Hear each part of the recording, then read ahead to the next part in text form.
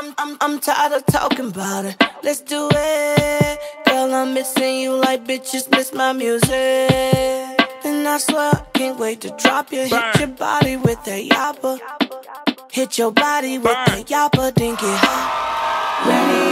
Killa. Cousin traveled with the church choir everywhere, and he always was singing. He was the singer. He used to sing. He was singing every 5 minutes, and his mom encouraged that. He was a pretty popular guy in the music as far as he was in the band.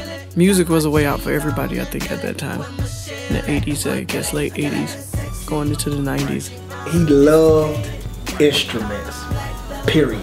And he was keyboards and guitars, and didn't have a lick of lessons. But he just swore he was he was just getting down.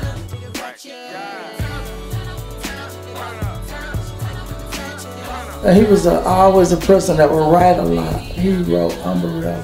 We were just so excited we knew he was going places. I played trumpet since the 3rd grade, so I was musically inclined. But as far as writing, like, I didn't even understand what that meant, like, to be a songwriter, really. I'm blessed to have everybody wanting to work with me, but also without the opportunity, I don't have that. So it's like a chain reaction. If I don't have them, right, then, you know, I don't have anything.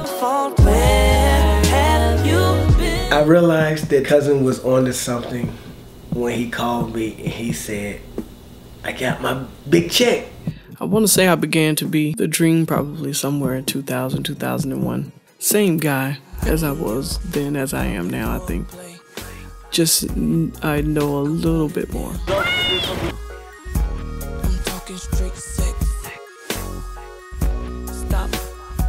This tour, actually, Killa Likes tour, it was just something that was appreciation for my fans, and not only that, for everybody around us.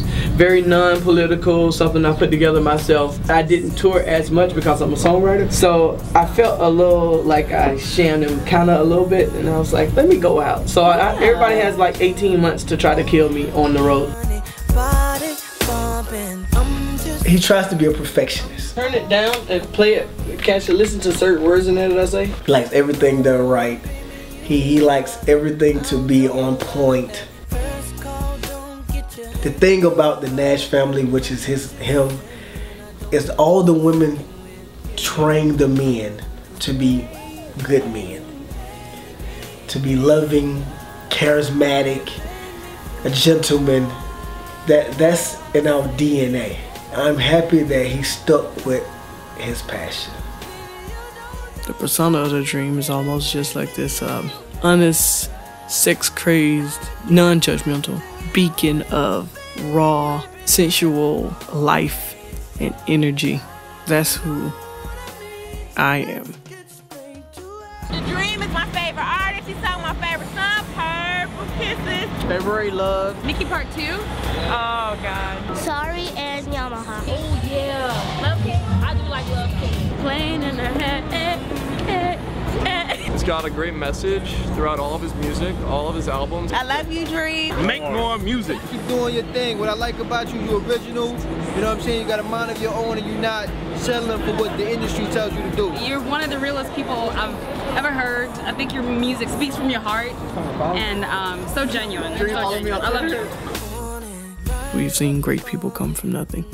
So if you have something, that means that you should go to even higher levels of achieving what your goals and your dreams are. I speak for all of us. We have no excuses.